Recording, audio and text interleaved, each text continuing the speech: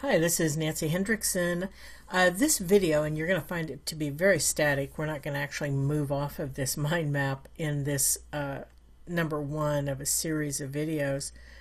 But I want to talk about the process of writing a nonfiction article or essay or even a flash nonfiction piece. I want to talk about the process and what I go through to create an article using all of the senses. Because when you use all of your senses, you're really drawing a reader into the experience. And it's actually more important that the reader have the experience than you're constantly telling them your experience. Now, a lot of times I will start with photographs because whenever I travel, I do a lot of photography. And if I'm stuck on how to write the article or what's the key little piece of the article, I'll go back, look through my images, and I almost always will find something that kicks off a little creative synapse up there and gets me going. Other times I use a mind map like you're seeing here, and by the way, this program is called Simple Mind, and this is a desktop version, but there's also mobile versions and you can sync them, so I can work on this on my iPad and then sync it up with my desktop so I'll have the same version going. So this article I'm working on is about Fort Robinson, Nebraska.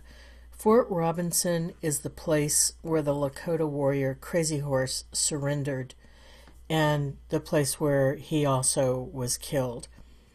Today, the state of Nebraska runs Fort Robinson as it's a state-run historic site, and they rent out what were the old officers' quarters on the parade ground, as well as the enlisted men's barracks. They rent it out to people as a place to come stay.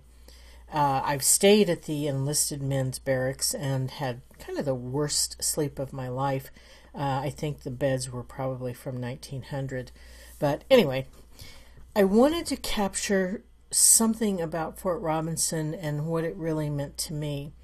And it was a really kind of a bizarre juxtaposition for me to know as much about Crazy Horse's history as I do know, and then see how that place is used today. So let me just go over a couple of things so you can understand what I'm talking about. So I started with my central theme of Fort Robinson. And all I did is in addition to taking photos while I travel, I also take a lot of notes. So I went back through my notebook, and these were all things I had jotted down. The Officers' Row, it's lined with elm trees, but it was cottonwoods, and the leaves are very reflective, so they're beautiful when they move in the wind. There are magpies. If you've never seen a magpie, they have an immense tail. They're kind of cool. Levi Robinson, he's the young man who was killed, the soldier that Robinson was named after.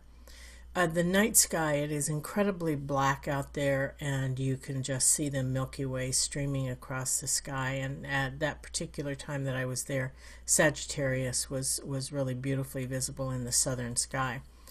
In terms of the critters, horrible black flies that drew blood, black butterfly on these flowers that are white cups, and I almost always will buy books when I travel showing me what flowers, plants, animals are indigenous to an area. Never could find these white cups anywhere. Beetles. The part that's most important to me, though, were kind of these two areas. It's Crazy Horse. Crazy Horse and his band of about 900 people rode down out of the Pine Bluffs, which you can still see. They're quite evident behind Fort Robinson.